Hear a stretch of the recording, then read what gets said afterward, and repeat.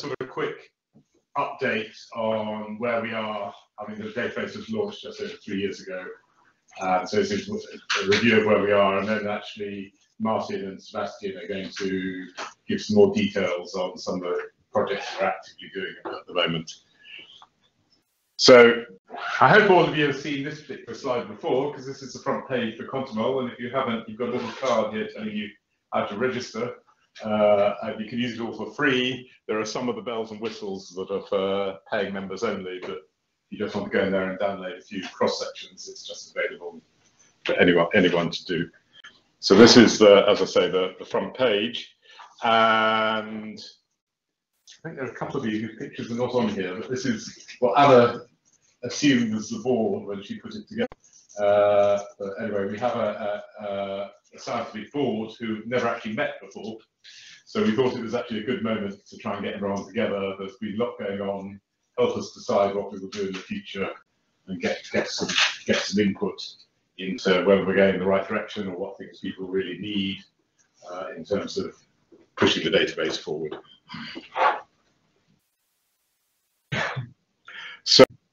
So what were the sort of big picture, what was the aim of Quantemol database QDB was basically to provide comprehensive chemistries as input for plasma models. So there are a number of databases around, but the majority of them tend to do things like have electron collisions or heavy particle collisions, or occasionally even surface data. But there's rather a lack of somewhere where you can basically go to a one-stop shop for everything. So that was a sort of big picture idea, and it was slightly in response to the fact that we were getting a lot of requests to hand assemble these sort of chemistries from various users, and we would do it, but then you sort of give the data to the person who's asked you to do it, and that shows the project and the legacy. It seemed more sensible to actually construct everything into a big database and then assemble the chemistries from that database. So that was the sort of overall philosophy. Anna told me to write something about the data model. I've written something extremely broad brush about the data model. We can discuss that later if we need to, but basically we divide into species and reactions. And reactions are either cross-sections or rates. So largely the electron collision data is cross-sections, and other things are rates. Of course, we can turn all cross-sections into rates if that's what people want.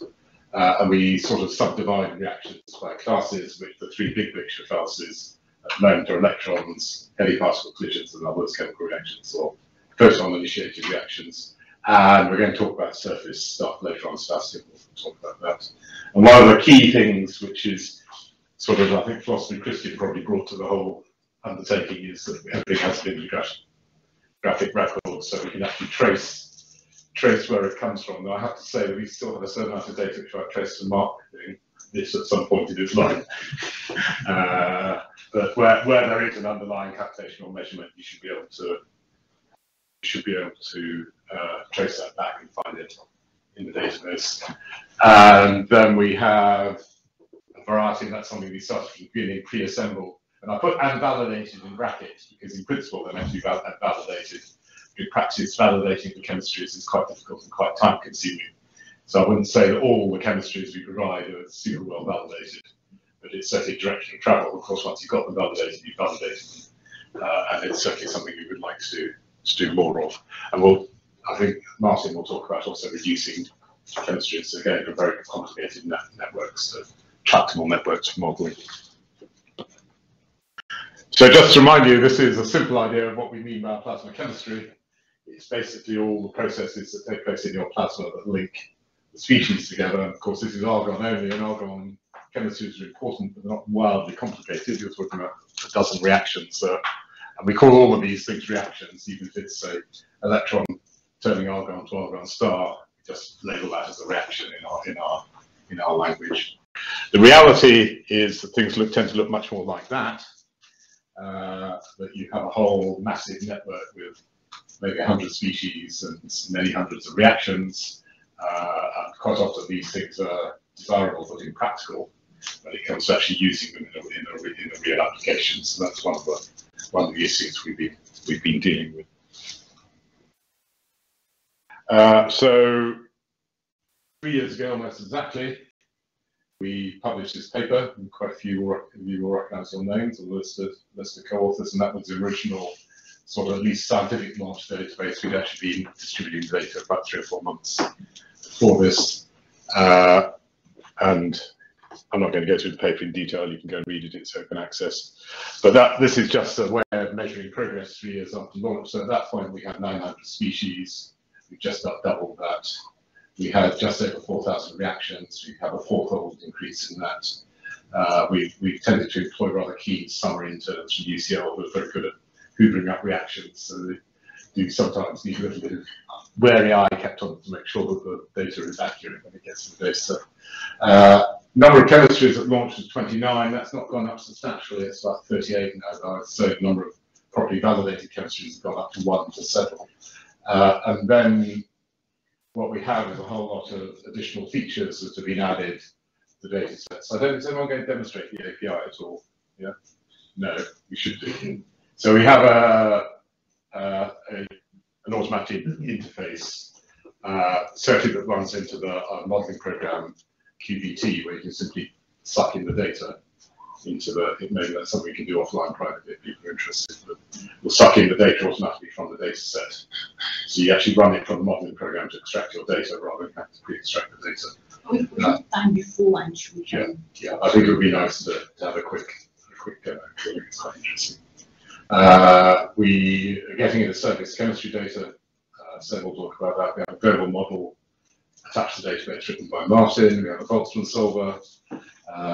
We're worrying about chemistry optimization. By that I mean reducing 5,000 reactions to 30 or 40 critical reactions and essentially giving the same answer. And then we're working on expanding and improving the data model. I run an MSc in scientific computing, scientific and data-intensive computing here, which has gone off scale in the number of students. So I have lots of enthusiastic students looking at projects. So we're getting someone working on actually improving these things. The QDB paper has been quite interesting because it's been very heavily read and downloaded, and in my view, not terribly highly cited.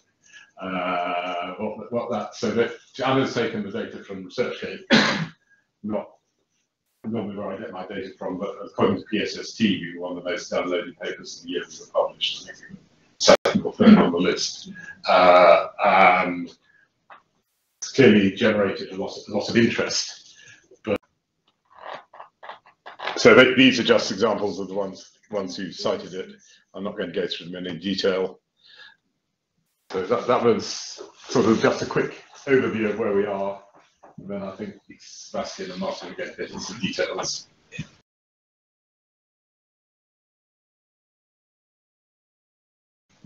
Right, so I'm going to start just a couple of slides about some of the new products or about some whistles we've been adding to the database lately. So first one of those, Prof. Tennyson already touched upon this, was the global model. So that was developed by me. It's a very simple global model written entirely in Python. Uses a SciPy package, which is open source, yeah, as I said, it's fairly simple. It solves for a reactor average particle density, so an electron temperature only, so no gas temperature. It's adequately fast for constant powers, at least. It's in a matter of seconds. Most like single seconds for the very biggest mechanisms.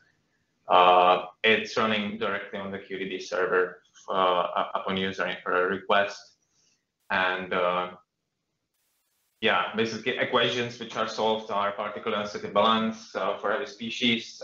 Then there's charge neutrality for electron density, and then electron energy density balance for electron temperature. So again, as I said, no gas temperature, that's assumed as parameter.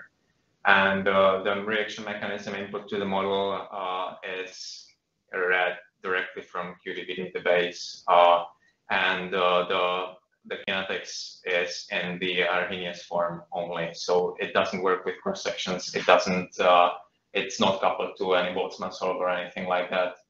So wherever we have cross-sectional data for electronic collisions, I just simply fit it to Arrhenius form on a grid of electron temperatures, and and their Maxwellian distributions.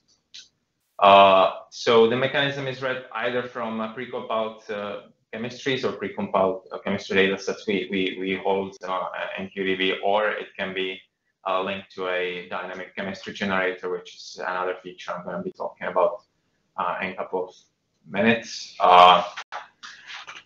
So yeah, I keep stressing it's very simple. I think it needs to, it's a point which needs to, which we need to get across to anybody who wants to use it, because as very much everybody I think knows here, like this sort of model, yeah, there's probably very limited set of applications where this kind of model can give you a reliable quantitative data, but that doesn't mean it's useless. I think it can prove to be very useful for like studying trends and insights into complicated data sets, which is, I think, what global models are best for anyway.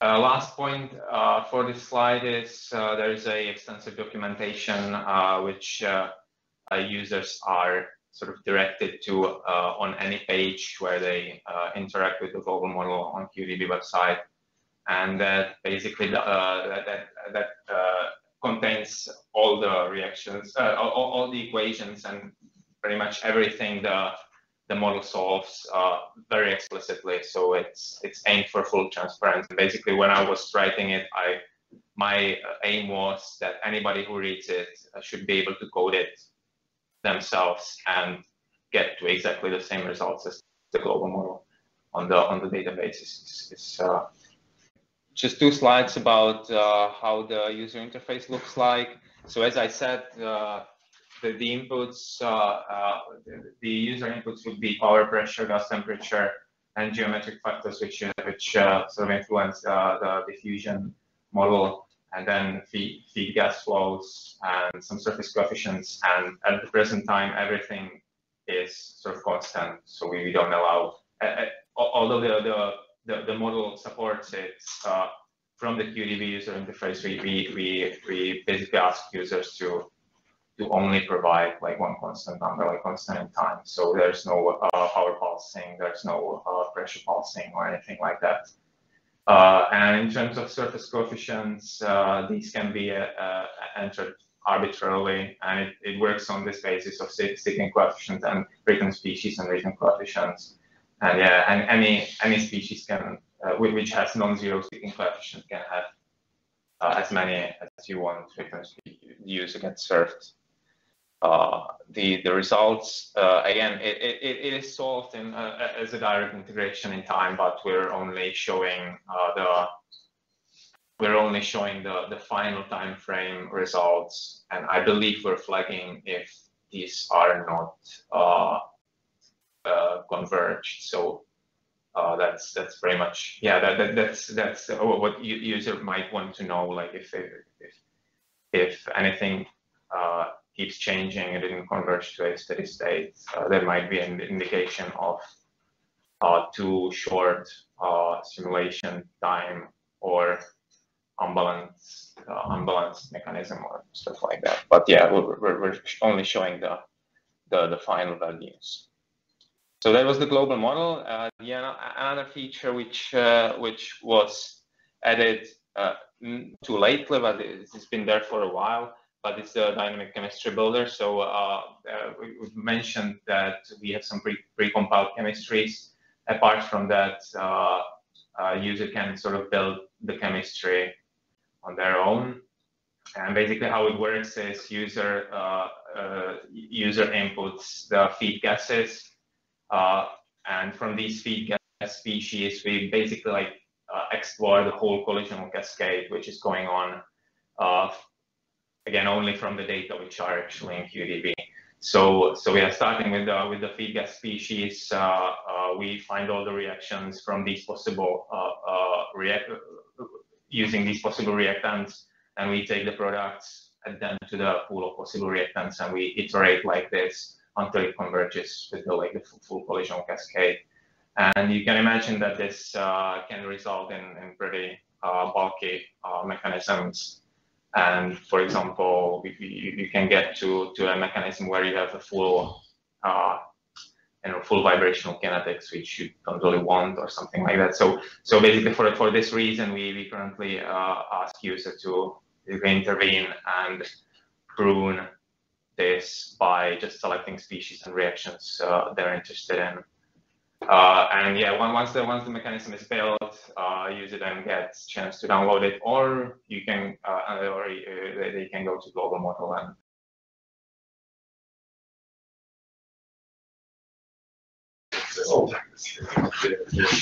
Yeah, so I'd like to talk about the functionality that I added to the QDB or I'm currently developing. First is that we have a Boltzmann solver on the QDB. This is basically based on this paper by Rockwood, which, as far as I can tell, is kind of the paper which, well, basically every Boltzmann solver is based on. The difference between the original formalism by Rockwood and ours is that Rockwood used a uniform energy grid, whereas we use a non-uniform energy grid. Apart from that, it's basically exactly the same formalism as in this paper. So we don't have a kind of, in contrast to the global model, we don't have a special documentation for this because it would basically just be a rewrite of this paper. Just with a global model, the calculations for this can be set up for both the pre-assembled and the self-generated chemistry sets by the dynamic chemistry generator. And as input, what you need here is simply the relative densities of your species you want to include in the Boltzmann solver and the neutral gas temperature. And when it comes to the selection of the species as a default, the feed gases are always included. And apart from this, you can then manually select some additional species you want to include. For example, here we have an example of O2, where we would assume that it's dissociated to a significant degree and maybe also have a significant degree of vibration excited states. But the main reason why you simply don't give a list of all species is because when you have a set with 100 species, this list here would simply take up several screens. So instead, we opted for this manual selection of additional species. So into this, the gas temperature. And basically, then the solver pulls all the electron collision reactions with your selected species from your scheme and solves the Boltzmann equation for several values of the reduced electric fields online.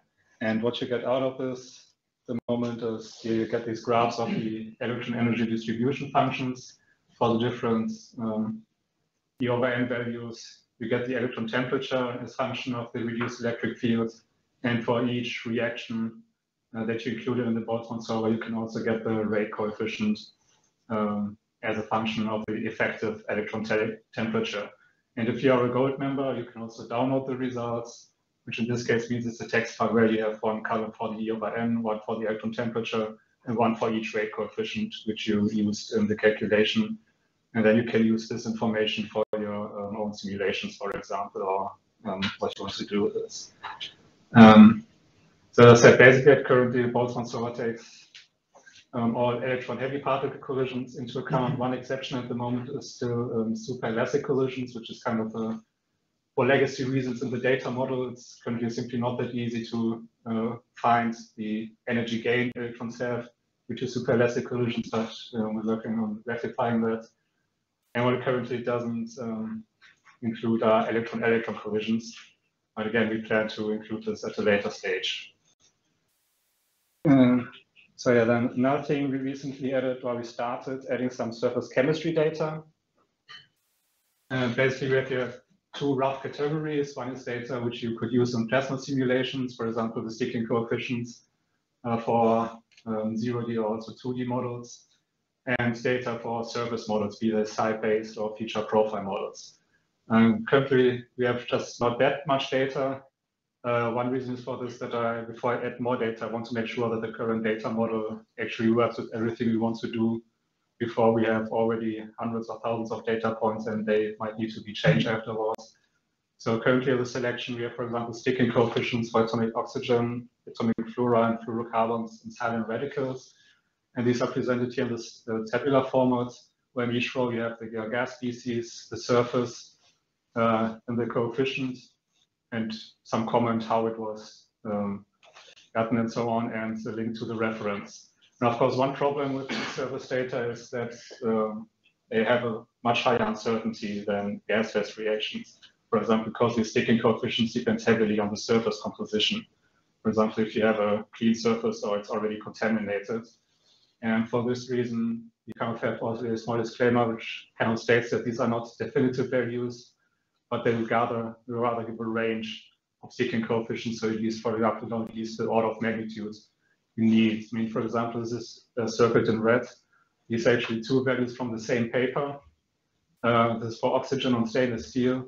And one coefficient is what they say is for a clean surface. And one is then kind of the bottom limit for a saturated surface. And so again, these should not be interpreted as definitive values, but rather as a kind of range, for example, upper and lower limit for a clean surface and contaminated surface. Chemistry data we're using surface models, and these are in the form of kind of sets of individual reactions, which you can use to simulate a specific mechanism. I mean, maybe the standard example would be a chemical silicon etch with atomic fluorine, which simply consists of these 4 reactions, or the stepwise fluorination of the silicon surface until you reach Si4, which absorbs from the surface. And for each, we give them the coefficient from one publication or from one set which was used in a simulation. And this is for chemical reactions. Of course, when you have 2 ions, lots of these probabilities are actually energy dependent. And here I took an excerpt from a larger chemistry set. We can see in this case, we give the formula, which was used for the energy dependence, and then the parameters used in this case. And these mechanisms are kind of well, intended to be used either in site-based surface models or for feature profile models. And basically most of the data for these mechanisms come from articles which use other surface-based, site-based models or feature profile models, in which in this case successfully replicated experimental designs. And of course, there's still even for these mechanisms, there's still the problem of the uncertainty in the coefficients, and that they depend on condition of the surface. For example, what is actually often done with this chemical silicon etch with fluorine. This is a pure chemical etch. Of course, you can also have the ion-assisted etch, where you would have, first of all, direct etching by or sputtering of the surface by the ions, but the ions can also just kind of weaken the bonds. And often this is actually not explicitly modeled, but just the coefficients for the chemical reactions are adjusted, so they are only implicitly there. So what you actually need to often do for these mechanisms is that you need to calibrate these coefficients to replicate your experimental results for a given parameter set or something like this.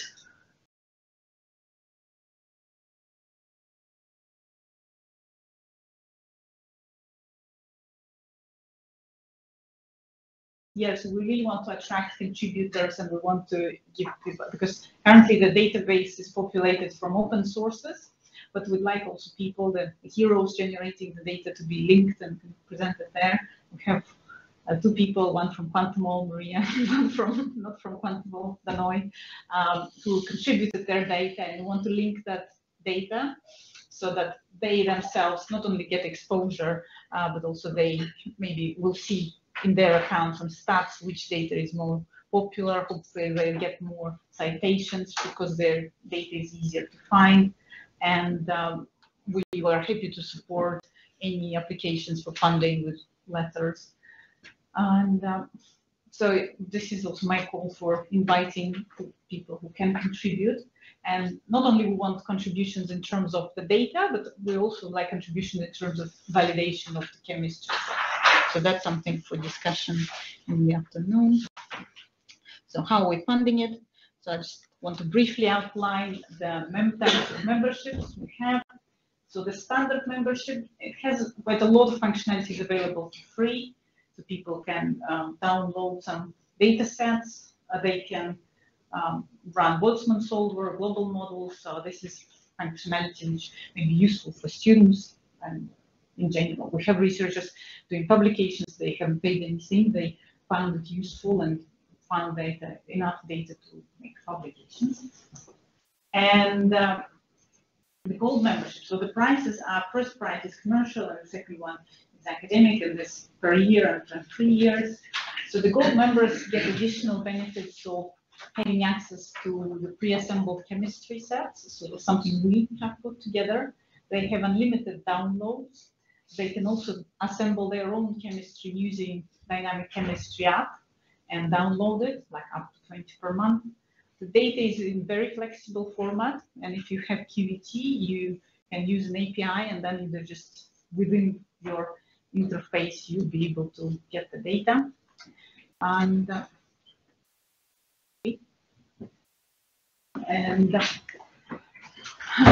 but most valuable, it seems, for customers is being able to reach out and ask us questions.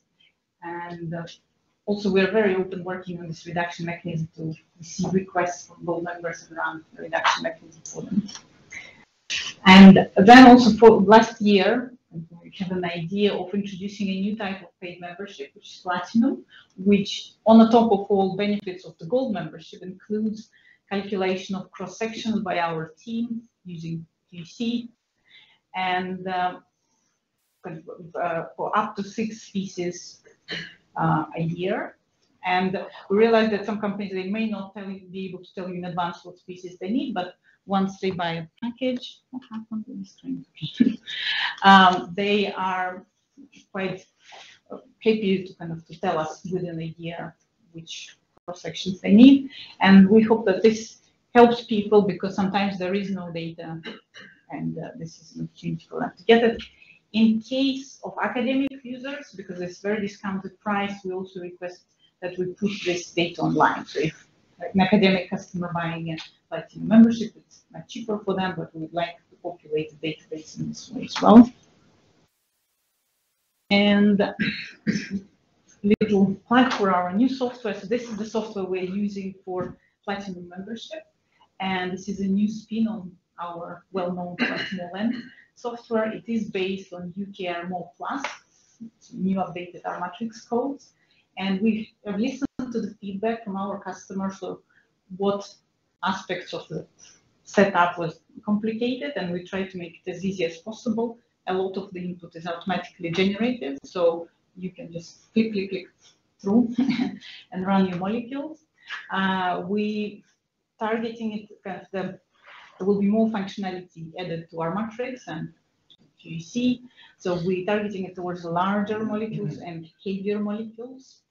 And if you would like to try, there is a free trial available on Quantemol from the main website. There is a link, so you can request a trial, and it's limited to examples only. But yeah, if you have any questions about it, talk to us, to any of us, or Professor Tennyson himself, or Maria. So we'll be happy to discuss.